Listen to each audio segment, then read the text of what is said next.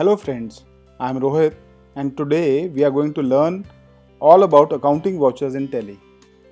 I have already created a company and at Gateway of Tally I see accounting vouchers. Here it is. I enter accounting vouchers and I find number of options on the right side of my screen. It says Contra, Payment, Receipt, Journal, Sales, Credit Note, Purchase and Debit Notes. So I would now explain each of them. First, I select a Contra Voucher, which the shortcut is F4. Contra Voucher is used for fund transfer between cash and bank accounts and bank accounts. It is like fund transfer from one bank to a cash account or to another bank or a cash account. Let me show you how it can be done. First, let me take a scenario of we want to deposit some cash in the bank. So I select HDFC Bank. Cash source is my cash. I select about 1 lakh rupees. Here I can enter the denominations of the rupees which I have given. So now I have deposited cash. Another scenario can be I want to transfer some amount from HDFC Bank to another bank. So what I want to transfer to Punjab National Bank 5,000 rupees. So I select Punjab National Bank here, HDFC Bank here, and the transfer is done interbank transfer.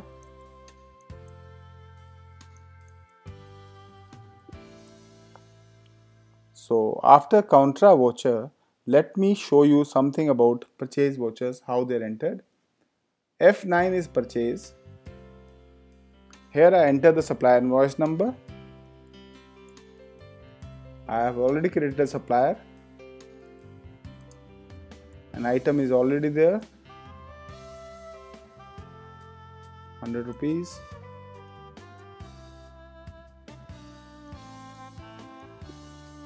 So I made a purchase of item 1 for 100 rupees. Now let me show you about sales vouchers. For sales I select F8, sales vouchers. In sales vouchers, we do all transactions related to sales, including cash and credit sales. If we are maintaining inventory, then inventory is also affected here. So I want to make sale to my customer 1, item 1. I want to sell him this one piece for say 110 rupees.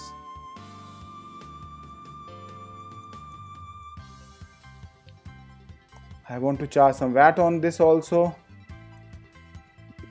So it is done. Now after sales vouchers, let me show you something about the payment voucher. Payment voucher is used to record all payments made by the company. It can be a cash payment or a bank payment. So I select F5 payment voucher. I want to make a check payment from HDFC Bank to my supplier. He had supplied me goods worth 100 rupees. I am going to send that 100 rupees to him.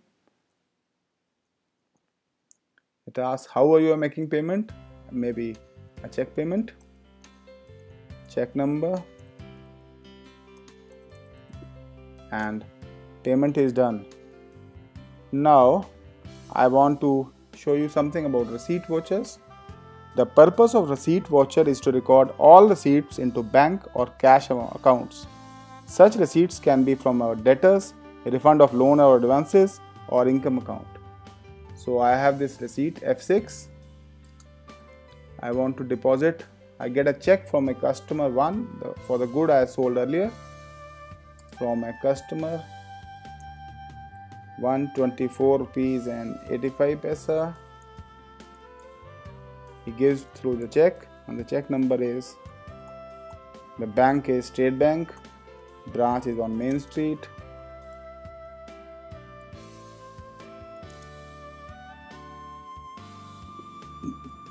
So our receipt has already been done now. Journal vouchers. I see F7 journal voucher. Journal voucher is used for adjustment between any two ledgers. They are basically a rectification voucher or an adjustment voucher. it is an amount which can be transferred from one ledger account to another ledger account. Let me show you one. So F7, I go to customer 1,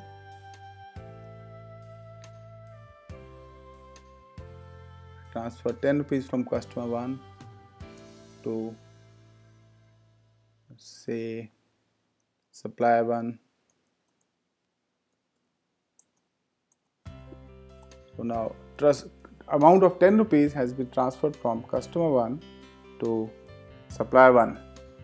The reason could have been anything, but the amount has been transferred. Let me show you credit notes. Here it is. Credit note allows to give credit to a party. It could be that we have received goods back from our customer, or we want to give him some rate difference or discount. I put the original sale bill here, against which I am going to take some stocks back from him. He is going to give me the item 1 which I have sold to him. He wants to reverse that item back to me. Even the output VAT I have touched. So now I have taken that item back and given a credit of 124 rupees and 85 paisa to this customer. That item was, there was some problem in the item, so I am sending that item back to the supplier also, and for that I will create a debit note, Control F9, supplier, item 1, 1 piece,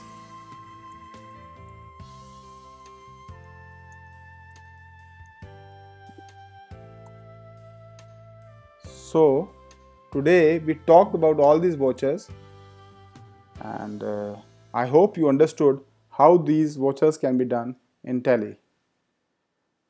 Today we learned all about vouchers in Tally. Please subscribe to Discover Tally, my YouTube channel, to know more about Tally and its features.